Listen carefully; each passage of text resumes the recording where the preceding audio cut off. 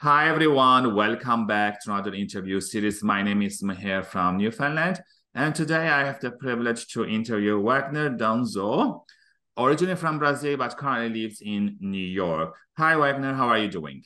Very good, Maher. Thank you so much for inviting me. It's Thank you exciting. for thank you for being here.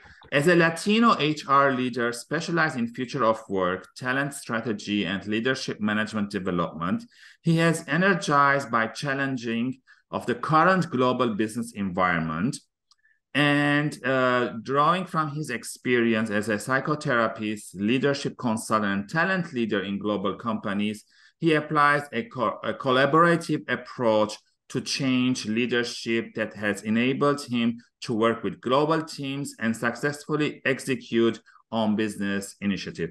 So, Wagner, as we are now in 2023, so what is the future of work look like? Is it going to be hybrid? Is it going to be a mix of everything? And what job seeker skills they need to have to be successful in 2023? That's interesting. This is a question that a lot of people are trying to solve for. But Mm-hmm. I think the most important piece is for us to be comfortable with the complexity Mm-hmm. and start thinking about the future of work is contextual. You Okay. need to think about your industry, your organization, the workforce that you want to create or compose. I think we are talking about the composition of the workforce is Mm-hmm. changing. Yes. And the work itself is being redesigned because we need to find more agile ways of working. Yeah. So it's hard to define how future of work is going to be shaping in the future because it's going to be much more customized. So there's a lot of changes happening and customization, even like Mhm, applying for a job when we tell job seeker customize your job. So mhm. that will be also customized.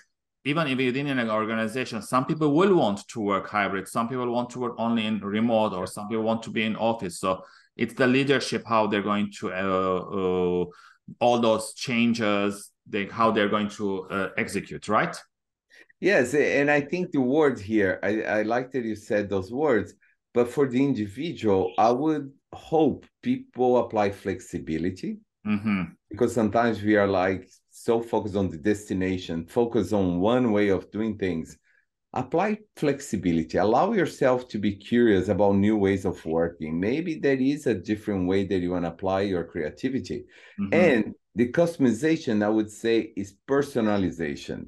We Mm-hmm. customize the workforce, of course, but it's a personalized way of entering the workforce. How do you want to show up, to Yeah. do the work and show value?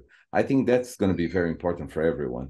Yeah, those are great tips. Thank you, Wagner. And for the audience watching or listening for the first time, I'm going to ask him a couple of questions. And I'm going to post them on a daily basis, kind of a journey with us the whole week. So you Mhm. can like, share, put comments. So tune in next time for another great question with Wagner.